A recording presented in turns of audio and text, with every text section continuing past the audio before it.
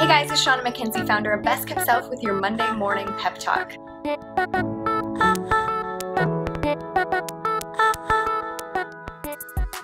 I am coming to you from Puerto Rico. First time here, it's really beautiful. And you know from last week's pep talk that prior to coming on this trip, I was working really hard on a project that was incredibly daunting to finish. And we were talking last week about how when you finally take those steps and then you actually complete it, what an amazing, fulfilling feeling it is when you contrast that to how you felt before when you were incredibly overwhelmed even thinking about it.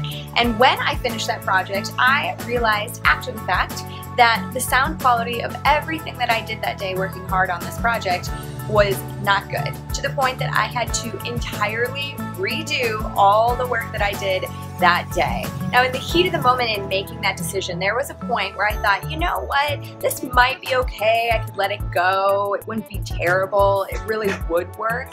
And then there was the point of, no, I think I will look at that video every single time, stare at it, and be so incredibly annoyed every single time I had to watch it. And I know as business owners, we are constantly faced with this decision of when do we become perfectionists and when do we let perfection go? Where exactly is that line? And how do we avoid getting stuck in analysis paralysis or getting stuck in something that we really shouldn't be putting any more time, money, and energy in? Now, it was the right decision for me to go back and entirely redo it, as annoying and frustrating and angry as I was that I had to do that. But I find that there's kind of two things that really help me out of getting stuck, or really help me when I find myself in a situation to know if I should go and invest more time, money, and energy in this, or it is okay and I can just let it go and I don't let perfection get in the way. The first tip that I give you, and the first thing that I do, is when I'm faced with that situation, I now pull in an outsider. So a trusted confidant, whoever that might be, you know, coworker, a peer, a colleague, a family member. For me, it was my husband. I know he will always give me the truth about something, whether it's, no, it's fine, I didn't notice it, or you need to redo this. So when I brought him in, he said exactly what I knew at my core, which was, you're going to have to redo this. And I tried very hard not to shoot the messenger in that, because I know that was all my frustration. And the second thing that I do is I have pretty much filters set for everything in my life that things have to pass through in order to get a yes or a go on them.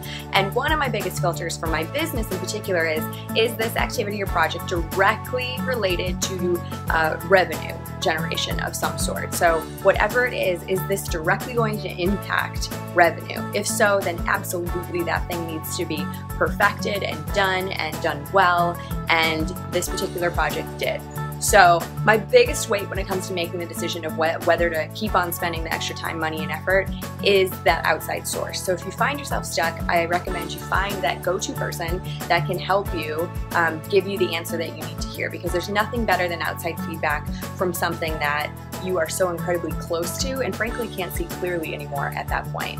And then as a reminder, the second biggest thing is to set filters for yourself in advance so that everything that you do in your business has a kind of a qualification checklist. You're pre-qualifying yourself for whether or not you want to spend that time, money, and energy on it. And I find these two things, without a doubt, always steer me in the right direction so I don't get caught up in analysis paralysis of things or get stuck or whatever it might be. So I hope you find that helpful. I would love to know how you get over perfection, when it becomes a bad thing in your business, and where do you draw that line on when to be a perfectionist, when not to be a perfectionist. This is something that we all struggle with on a day-to-day basis when making decisions. So please leave a comment below. I always love hearing from you. And until then, we will chat next week.